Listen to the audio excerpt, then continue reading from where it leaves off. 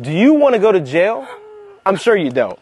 Most people can end up in jail by submitting fraudulent pay stubs as proof of documentation for up to 2 years or a $3 to $5 million fine.